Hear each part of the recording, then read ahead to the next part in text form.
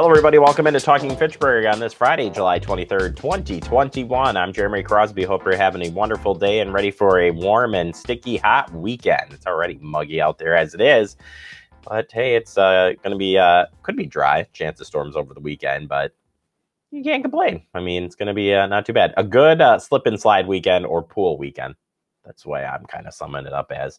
We got a busy show here coming up for you. Get you the latest headlines coming up in just a little bit. Plus, we'll check in with the Department of Ag, Trade, Consumer Protection. Be talking about medical billing, making sure that you understand, kind of hear some of the complaints, understand where some of the issues come up, and we'll break that down for you here in just a little bit. Plus, we're checking in with the Fitchburg Police Department on the interim police chief.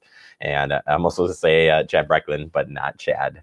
No, Matt Leahy will be here on the show and helping us out, telling us what's going on. And one of the stories that he did talk about, we couldn't get an update right at the moment, but we have an update now, and that's for starter headlines. There's an arrest made in the hit and run crash over last weekend. It says here, yesterday afternoon, personnel from the Fitchburg Police Department made an arrest in Sunday's hit-and-run crash involving a 7-year-old girl on a bike. Alexander Hernandez Zagudrez, of 18, of Madison, was arrested and booked in Dane County Jail for probation violation, a charge of hit-and-run causing injury, felony, and citation for operating after revocation, operating without insurance, and failure to notify police of an accident are expected to be sent to the Dane County District Attorney's Office by the end of the week.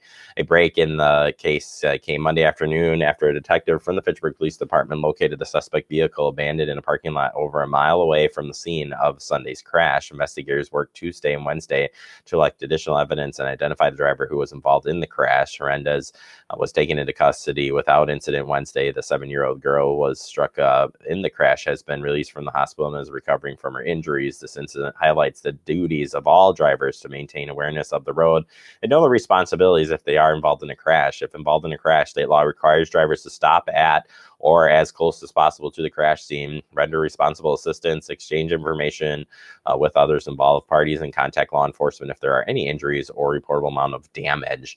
So great work there on the Fitchburg Police Department closing up that case. We'll keep and pass on any other information that comes about that.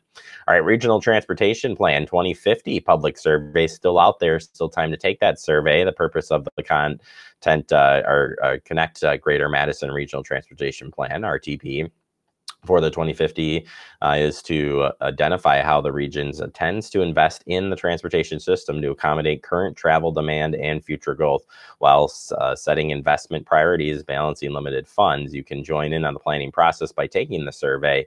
Check out our website. We've got it labeled there, fitchburgwi.gov, and you can take that survey, help us out. All right, turning our attention to the data snapshot here in Dane County related to COVID-19 cases. This latest cases have increased during this 14-day period with an average of 14 cases per day.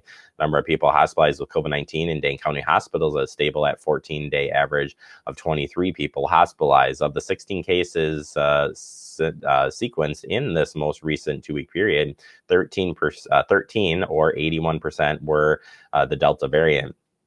3 vaccines available in the U.S. have shown to still provide protection against the Delta variant.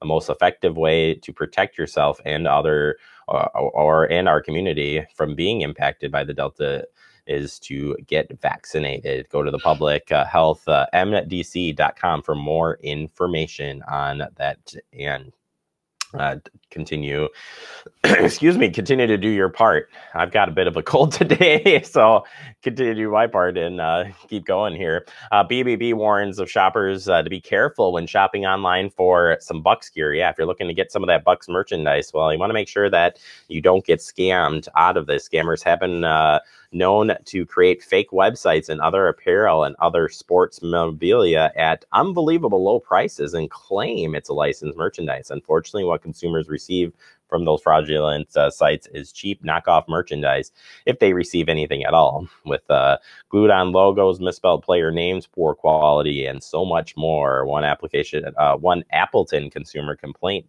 to the BBB said it was a bad fake jersey that was unwearable. The neck hole was too small for any human to put their head through it. So this has been reported here in Wisconsin. BBB offers these tips. Be wary of deals that seem too good to be true in search results when using the term cheap Milwaukee Bucks jerseys.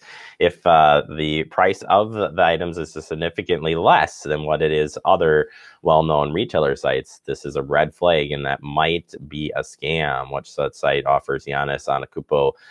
I've never actually had to say that on this show. Antetokounmpo? Is that how you say it, Andrew? Antetokounmpo? You can't hear him, but he's trying. He did better than I did. We'll just say Giannis for this purpose. Jerseys for $26, far below the $150 price tag that you would get it from the pro shop. Research the company before you purchase. Of course, the company is unfamiliar. Check bbb.org to see if the BBB business profile or BBB scam tracker to be seen if anyone has reported this type of scam.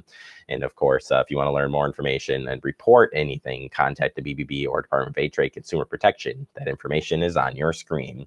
All right, that does it for our headlines. Coming up next, we open up our digest with medical billing information, specifically on scams, what you need to know and what you need to report. We'll break that down with you from Department of Trade Consumer Protection next right here on Talking Fitchburg.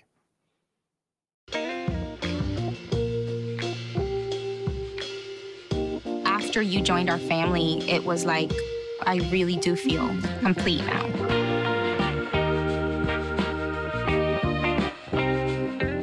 Our hearts are made stronger by how we treat others. Put her there. The light you share can impact those around you, but so can the darkness. Later, twerps.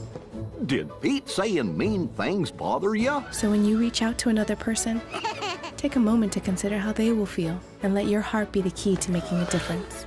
Because of you, someone's entire day, year, or even life can change. In every heart, there's hope.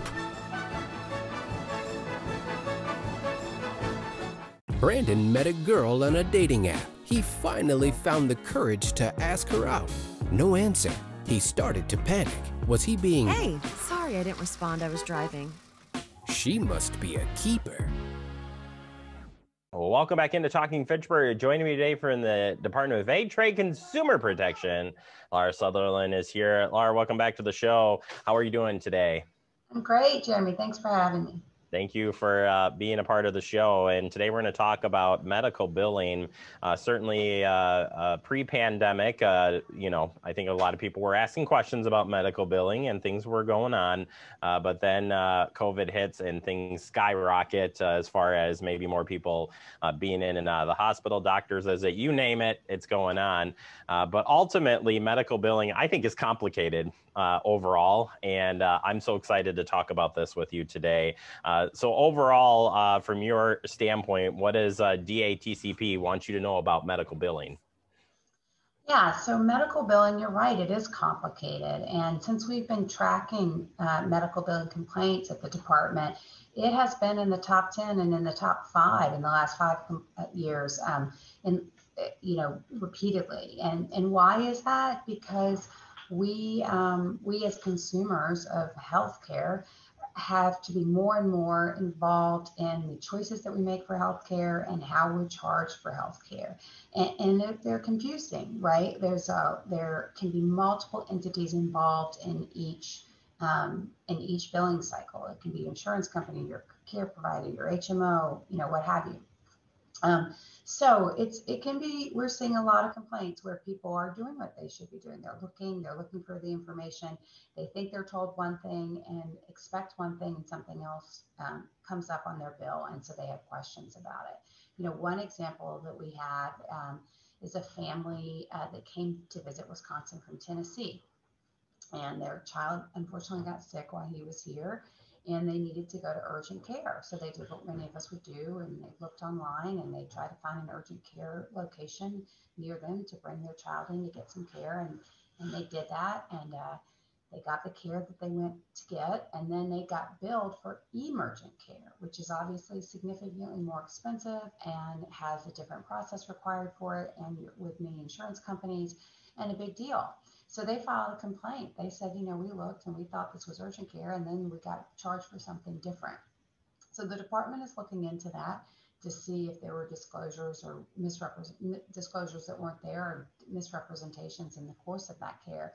But that's just an example of the kind of ways in which consumers are looking at these issues, trying to make the right choices, looking at the information that's provided for them, and it's not always straightforward. Another example we had was a Wisconsin resident over 50, which many of us know means it's time for our first colonoscopy. If you don't know that, lucky you.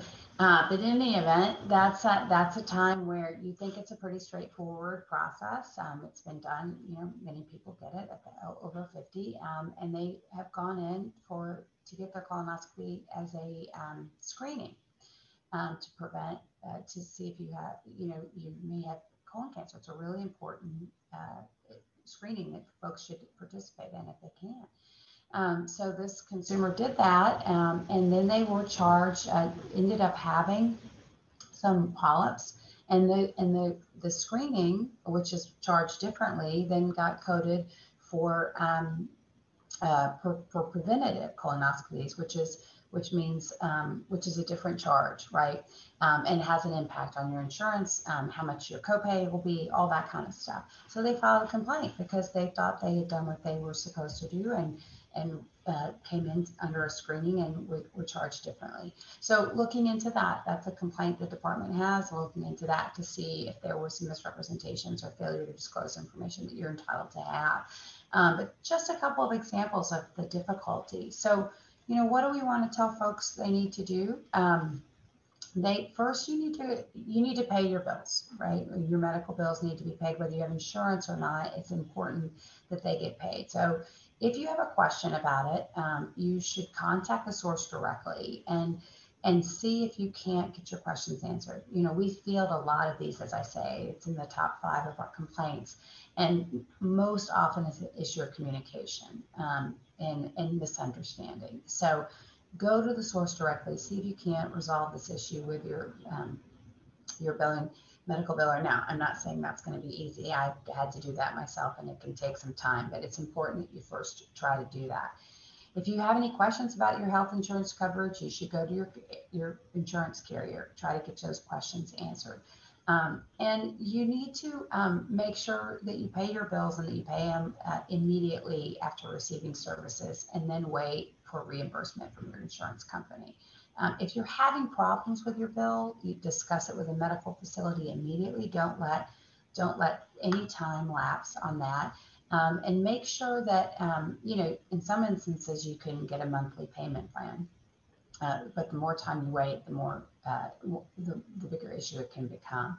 And make sure you keep all your paperwork, right? Keep your bills, keep notes or copies of any conversations you had through MyChart or through email or what have you. But document. That's really, really important. And if you're still having problems, give us a call at our hotline, 1-800-422-7128, and see if we can't help you mediate some of these complaints and see if we can't help you solve these problems. So you had mentioned about, making sure that you contact your insurance company right away. So if you get that bill and sitting on it, so if you do sit on it, you're not making those payments, you might be subject to fees and stuff. And most likely DATCP isn't really going to get you out of that necessarily. So as a good reminder for those folks, what is that threshold that you guys can help with? Where is that part? I mean, you're looking for the mishaps in the process, more or less, correct? That's right. And we, to be clear, we have pretty limited scope when it comes to medical billing. We don't have a medical billing law in the state of Wisconsin. We have an unfair billing law that doesn't cover medical billing. That's actually an exception. So what we have is a basic misrepresentation law. So if someone or some entity is misrepresenting something, that is when we would have jurisdiction to address those issues. So the urgent care example I gave you, if in fact there's a misrepresentation about it being urgent care and then they charge you otherwise, that would be an example of misrepresentation.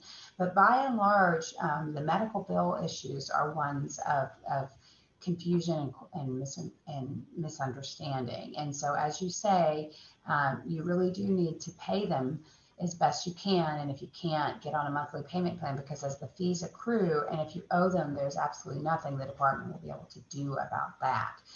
So again, keeping a treatment list, watching for when the statements come in, reviewing the bills immediately when they come in. A lot of times you'll get a lot of them if you're unfortunately sick and you need a lot of care. You're going to get a lot of paperwork, but the best way to avoid being misbilled or having issues arise is to stay on top of those bills, stay on top of those statements, and review them immediately. And when questions arise, get them answered as soon as you can. Yeah, great advice, Laura. Thank you so much for sharing this information, and certainly great resources out at your website. And like you said, give you guys a call.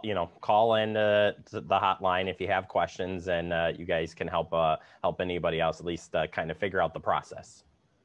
Absolutely, we'd be happy to help. All right, Laura. Thank you. Always a pleasure having you on the show. Stay safe out there, and we'll talk to you real soon. Thanks, Jeremy. You bet. We'll take a quick break. More to come. You're watching Talking Fitchburg. Type 2 diabetes can have a big impact on your life, but how can it be prevented? Well, the first step is knowing if you have prediabetes, a serious medical condition that puts you at high risk for type 2 diabetes. 1 in 3 American adults has prediabetes, but more than 80% don't know they have it. The good news is, prediabetes can be reversed, and for many people, healthy changes in their daily routine can make a big difference. Take the 1-minute risk test today at doihaveprediabetes.org.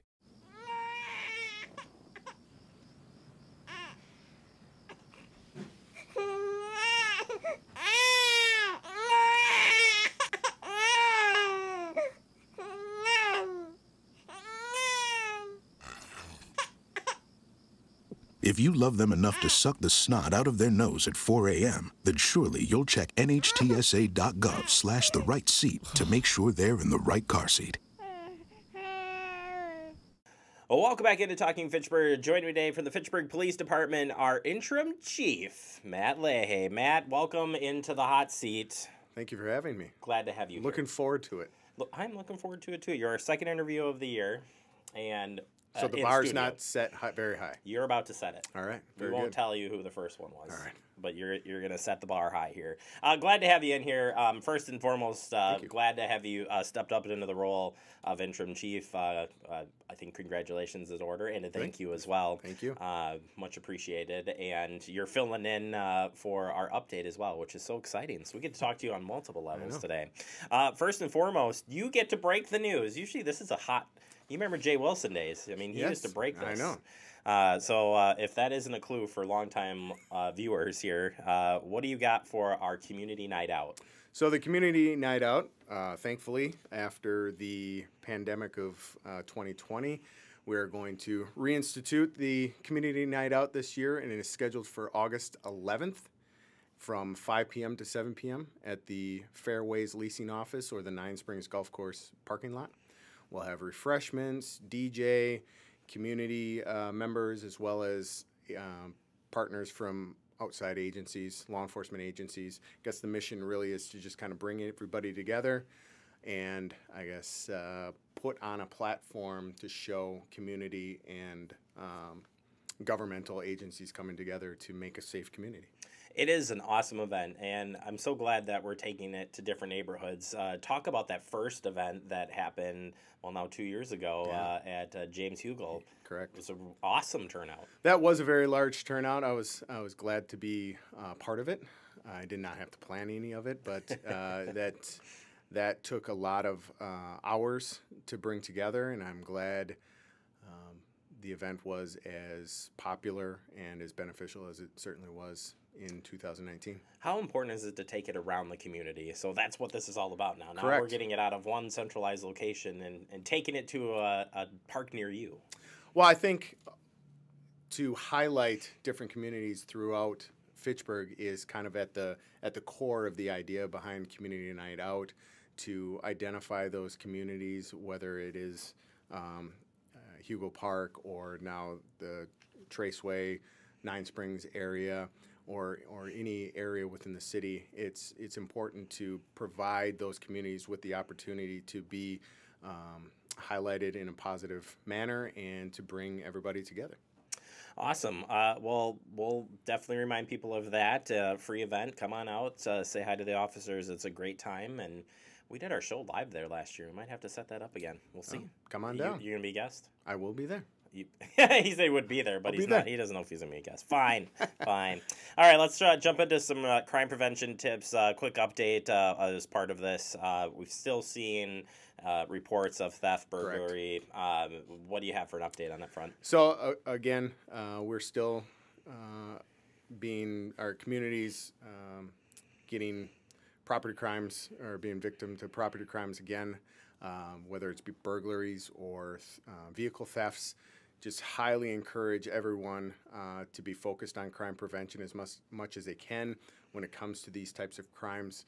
Lock up your service doors to garages. Make sure your garage doors are shut. Make sure valuables are taken out of your vehicles, especially keys, to try to reduce the number of victims within our community. Are most of these crimes, are they crimes of opportunities, or are they almost always what you just said, that it's an unlocked door? I mean, essentially that is a crime of opportunity. The perpetrators of these crimes will just go to communities and test out the infrastructure of your homes or in your residence. And if they see an easy opportunity, like an obvious open garage door, they're going to take advantage of that situation. We just had a burglary this morning, 2600 block of Richardson, where a vehicle was stolen. So it's present, and people need to be aware and take whatever steps they can to prevent the crimes from occurring. We've talked about see something, say something on this, which I think is a big part of helping combat this, not only with the prevention tips, but where can people report, and what do you want people to report on to you as far as maybe suspicious activity or anything that could help as another tool to prevent this from happening? Sure. I guess it is kind of a fine line between what we want people to report. If it's somebody just walking down the road, is there any criminal element to it? And so we want to be aware of people's just ability to just simply walk down the street. But definitely if residents are seeing people walking into garage doors or seeing suspicious vehicles in the middle of the night, blacked out, driving up and down the roadways, those are things that we would highly encourage people to call the police department on, whether it be 911 or through our non-emergency line. But in the moment, instead of the next morning when the crimes have already taken place. Yeah, you got to report it, I think, for sure. And Absolutely. yeah, you're right. There's a Absolutely. fine line there for sure. We unfortunately had a hit and run situation over the weekend. Correct. You did have some updates there. First, what had happened, and then we can talk about the update. Yeah, so we had a very unfortunate event on High Ridge Trail where a small child, a 6-year-old child, was struck by a vehicle. It was a hit and run. Luckily, the child did not suffer any significant injuries, which is a blessing, of course. But there will be an update coming forth soon. The investigation is still very active, and we are working on a variety of leads and information. So probably some news decent to come. News to come. Yeah. On that one. Nope. Good to hear. And yeah, we'll wait to hear what comes about that. Finally, some outreach on. You've got your community feedback going on here on your policies. Yeah. Where are you at in that process, and what do you need people to do? So, if people don't already know, we are in the midst of updating our policy and procedure manual, utilizing the assistance of Lexipol, which is a nationwide, well-known provider of policies for public safety agencies, specifically law enforcement.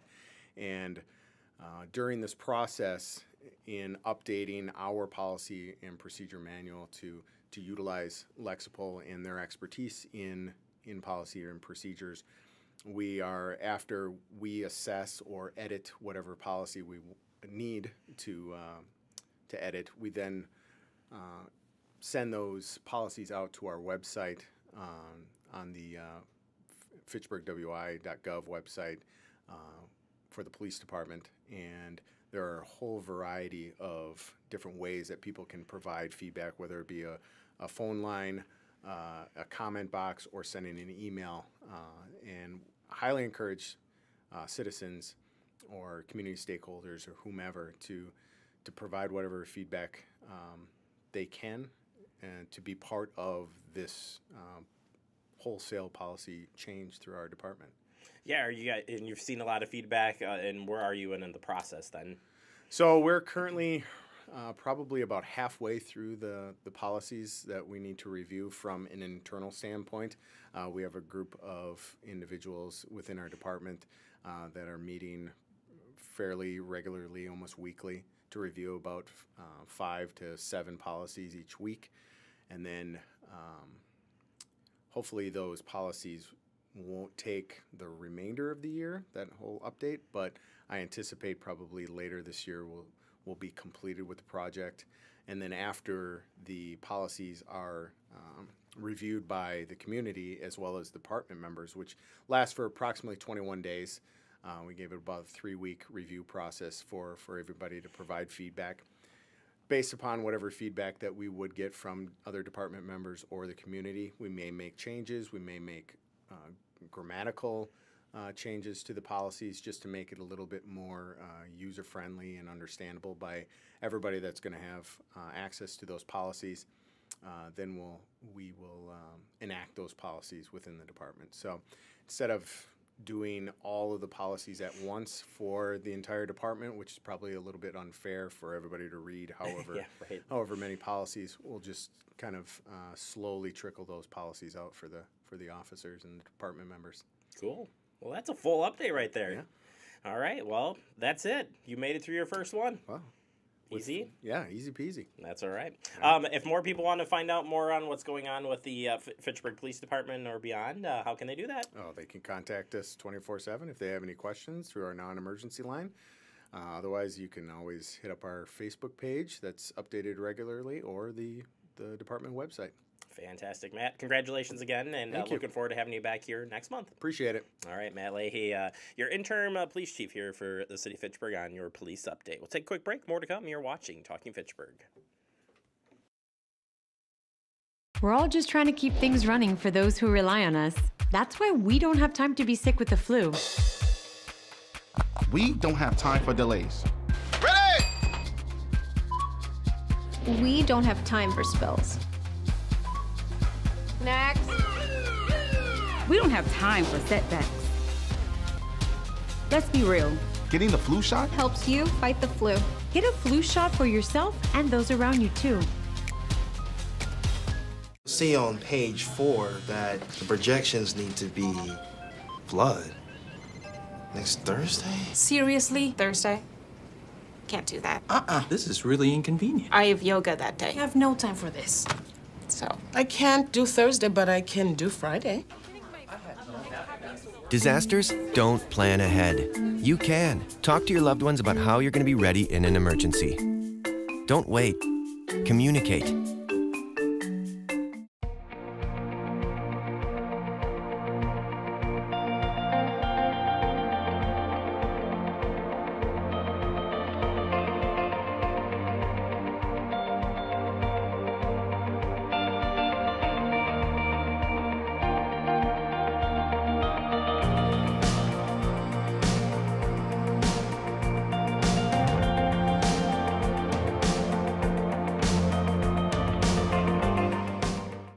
Welcome back into Talking Fitchburg. Wrapping up the show for the day. I want to thank our friends at Department of Trade, Consumer Protection, and Matt, that'd be Lara, and then of course Matt Leahy for the Fitchburg Police Department, interim police chief, giving us the update. So excited for the crime prevention picnic here in the city of Fitchburg, and we'll remind you as that gets closer. As we wrap up, please stay safe out there. Stay hydrated. It's going to be warm out there. We talked a lot about it on the update today. Want to make sure that you do stay weather ready for the weekend, not only for severe weather, but that hot weather as well. And if you're beating the cold, or beating the heat like I am in the cold, you can watch Fact TV. Just saying. Have a cool weekend.